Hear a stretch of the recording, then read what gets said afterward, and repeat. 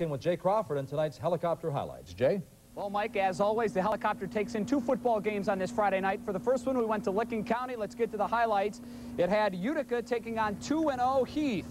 So let's get out to the action. The Bulldogs are ready to go in this football game. Already 3-0 in the second. Watch Jeff Betts, the quarterback.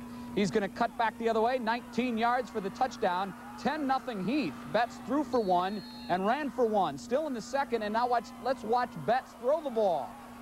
Nathan Schaefer, 46 yards on the reception down to the 10, and that set up this touchdown. And, of course, Schaefer gets to do the honors.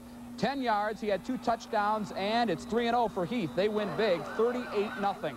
All right, our next stop will be Northridge, 2-0, or 0-2 Northridge, rather, hosting 2-0 Millersport.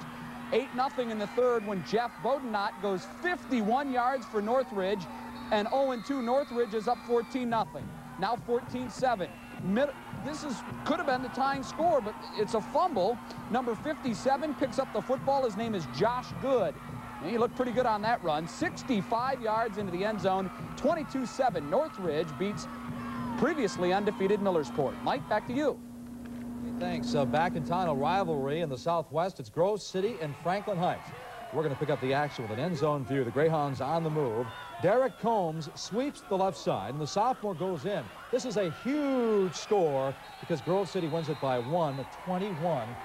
Don? All right, Mike, out east, Bexley hosting Whitehall. Third quarter, Bexley up 21-14, but here comes Whitehall's Murad Holiday. 63 yards for the touchdown, and we're tied at 21. Holiday, 311 yards tonight, 3 touchdowns.